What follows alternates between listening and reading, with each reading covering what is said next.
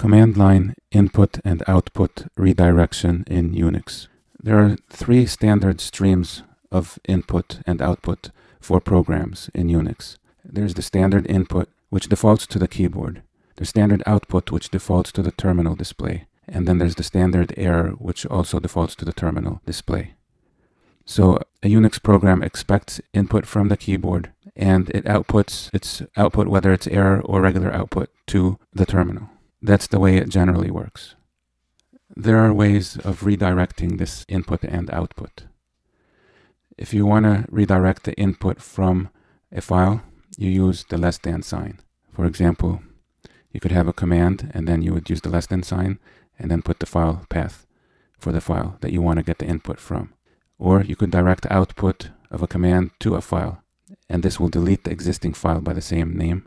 And we're talking about redirecting the standard output stream. So a command like this one would take input from this file and output it to this file.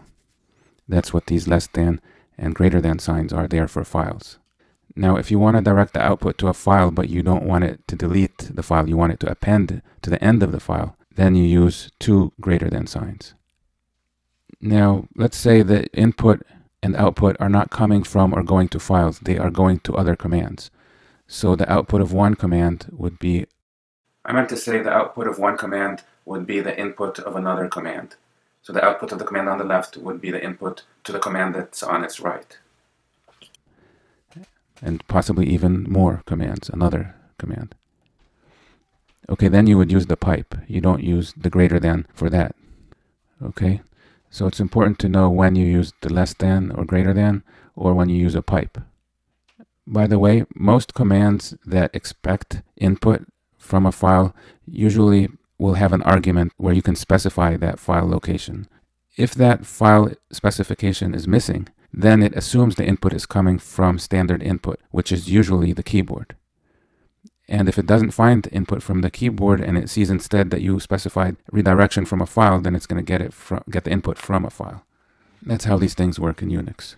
I want to give an example of that last thing I talked about. You know, a command that takes a file as an argument, but when that file is missing, it expects input from the keyboard. And if you don't want to give it input from a keyboard, you could use redirection instead. Okay, so I'm going to show where it expects the input from the keyboard part. The word count command usually takes an argument that's a file. So you would type word count and then you would specify the file. And then it'll spit out the number of words, lines, and characters in the file. Okay, well, what if you just type word WC for word count and hit enter? Well, now it's waiting for input from the keyboard instead of the file. So let's say I give it some words. Okay, now I want to terminate this without killing the word count process. So to do that, and this is very important, you hit Control D. That gives it the end of file character. So just like at the end of each line we hit enter, and that's a line return character, the Control D is the end of file instead of end of line. So that way we basically created a file dynamically at the keyboard while the program word count was running. Now, all of this could have been avoided if we used redirection from a file or we piped something to word count from another command. The key thing I wanted to show you here is that actually when you do run a command like that, and you don't give it a file as an argument, it does actually expect the input to be from the keyboard and it'll wait for it. The other thing to take from this is the Control D for the end of file.